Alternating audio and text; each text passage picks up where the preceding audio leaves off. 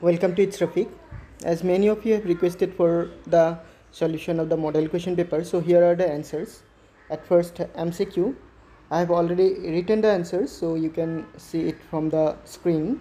You can pause the screen and you can see.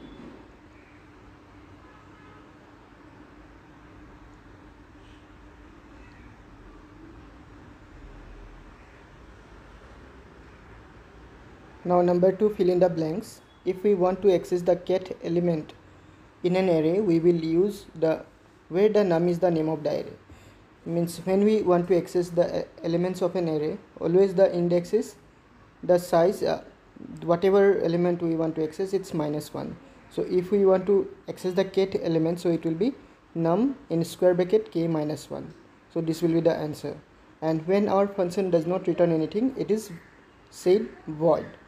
And in Windows 10, if you want to change the host name, there is an option that is rename PC. You can click on rename PC and you can change the name of the computer. And if you want to temporarily exit from any loop, you can use break statement. And if you want to skip a particular part from a loop, then you can use continue, which you already got in class 9. And the name of the array is also known as base address of the array. And here are for true and false answers. You can read from the screen.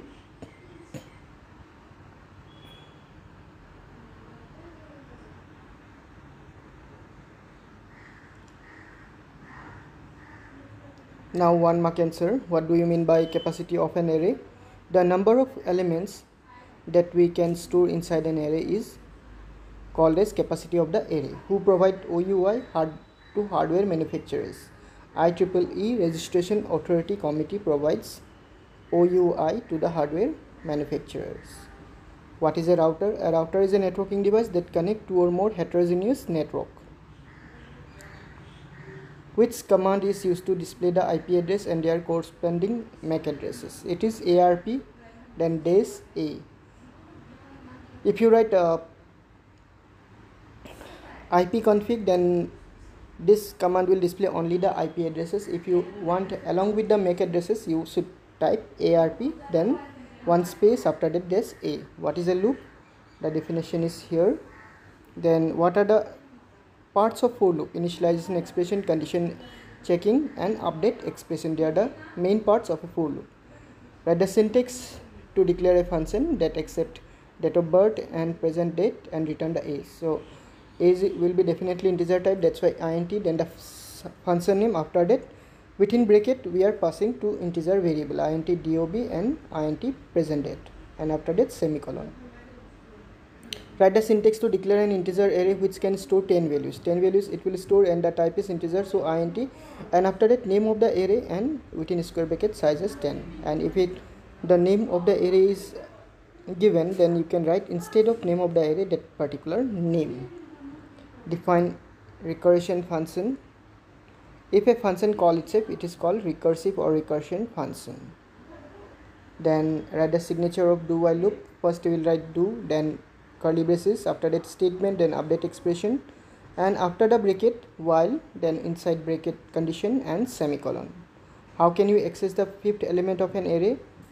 The name of the array is num, so we'll write num within square bracket 4.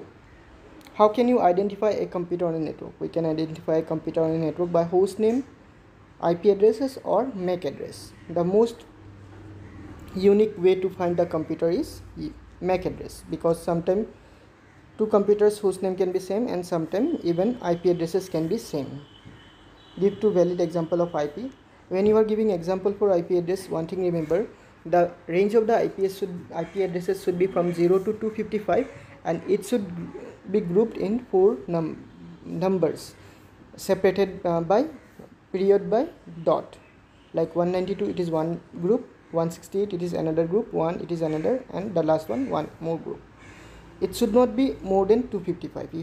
If you are writing number which is greater than 255, then it will be invalid IP address. Even if you are keeping 3 periods or 5 periods, then also it may be invalid. How many 16-port switches are required to connect 48 computers in a network? All the switches also should be connected among themselves. Now there are 48 computers.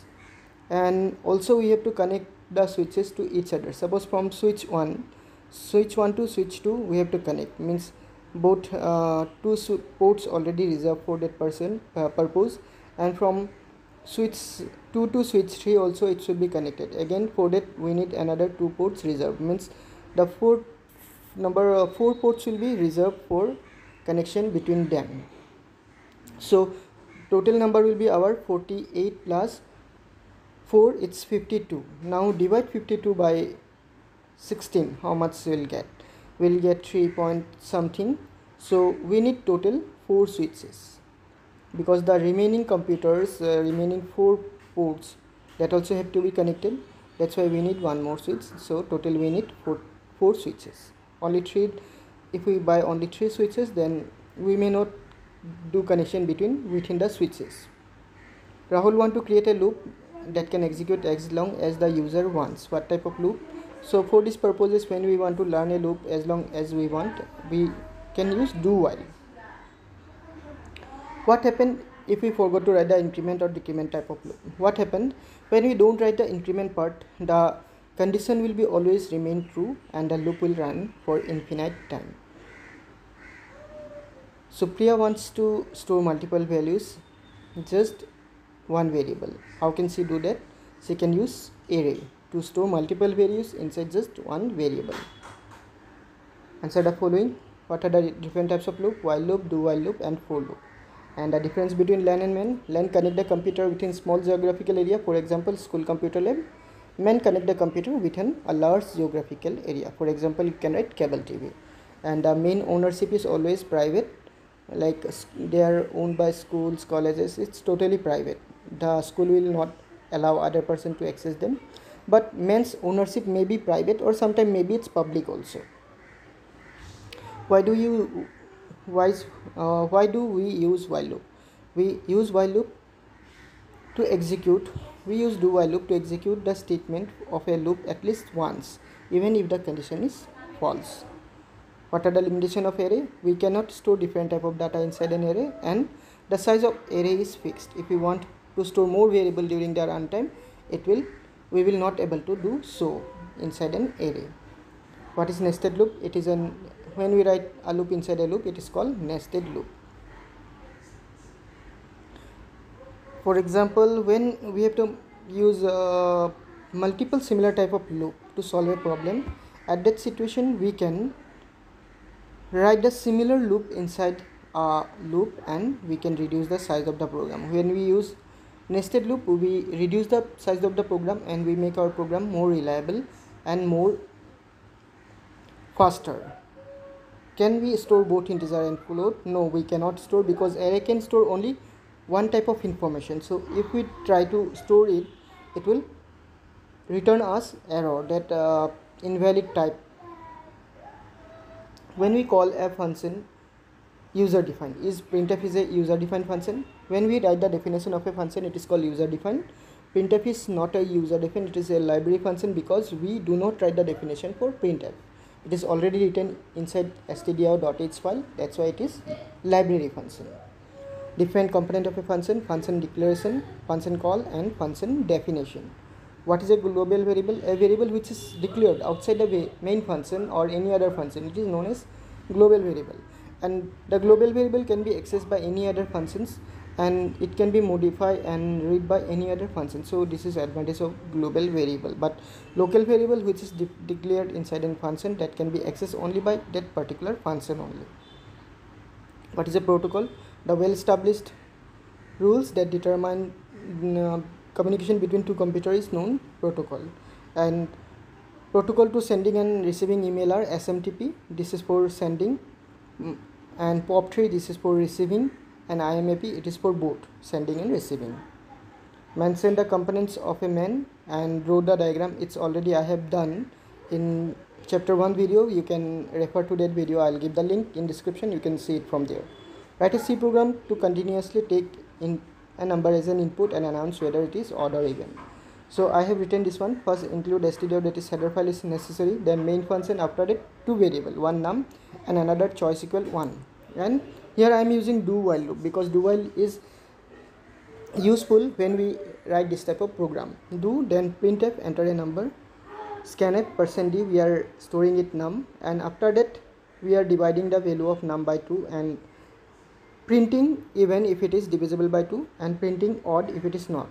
After that one more line we are printing that press 0 to exit, any other to continue, and we'll store the value in choice variable, and we'll write the condition as while choice not equal to 0.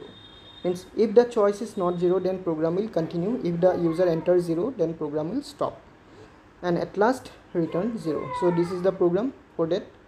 Now write a C program to store your mother's name and your name and your mother's name in two different strings, display them as one after another. Here we have declared two character variable as an array, like name, maximum size I gave is 20, mother name, maximum size I gave is 20, and printf, by using gets function we read the name and mother name, and to use the gets function we need also string.h, that particular header file. If we don't use string.h then these two functions we cannot use, gets and puts. And after reading the name we'll again write printf name, after that puts, by using puts we'll just display the name, and after that mother name, again by using puts just display the mother name, and at last return 0. Difference between caller and callee. The function which call another function, it is caller function. Like main function, when main function call another function, the main function will be caller function, and the function which is called by any other function, this is callee. For example, when the main function calls some function to do some specific task, it is callee function. Here in callee function I have forget to give the semicolon, so please write it. Number E, write a strategy to find the summation of all the even numbers stored inside an array. Strategy also we can say is algorithm or steps that we follow while solving a problem. First, if we write proper strategy for this, the strategy will be too long, so I have just writing the summary, or in short. First we'll declare an integer type of array with capacity 10 and we'll accept the value from the user. After that we'll take also we'll declare also a variable which is name will be sum, and we'll initialize the variable as 0, means int sum equals 0. After that we'll divide the elements of the array by 2 and check if it is divisible. We'll store it, we'll add the value to the sum variable, like sum is already 1. If the first number was 2, it will add it to the sum, it will be 0 plus 2, it's 2, and if it is not divisible then we'll just skip it. And after that, adding all the numbers will display the value of sum. So program will be like that. Include stdio.h, this is header file, then int min, then one array int num 10, after that I and sum equals 0, and we are using for loop to accepting the input, and input part everyone know only how we are taking input to the array. And after that, for again to add the numbers we are using another for loop for I equals 0, I less than 10, I plus plus, and we are dividing the number by 2. If num square bracket I modulus 2 equal 0, means inside the element of the array we are dividing it by 2, and if it is divisible then sum equals sum plus num I. Suppose the first number is 2, then it will be sum equal, sum value is already 0, 0 plus 2, it is 2, and again it will repeat the program, next number it will check, and it will do like that, it will repeat the same thing again and again, and at last will display the value of sum by this printf statement. And number F, we have to display the following pattern. As you can see, at first line 1x, second line 2x, and there are total 5 number of lines, so we are using two variable I and j. Inside the first loop I equal 1 and less than equal to 5 we are going, and inside the inner loop we are writing j equal 1, j less than equal I. At first we need 1, so first time I will be 1 only, it will display just 1x, and second time I value will be 2, so even inside the for loop also the condition will be j less than equal to 2, so we will get 2x, and the last time the I value will be 5, even here also j less than equal to 5, so we will get the x for 5 times. So this way we can display this pattern, triangular pattern in C programming. So these are the answers for that model question paper. I hope you have understood all the answers, and if you have any other questions which you didn't understood and which you didn't find the answers, you can write in comment section. Even you can send in Telegram. Definitely I'll try to solve it. Thank you for watching. See you in a new video. Till then, take care and bye.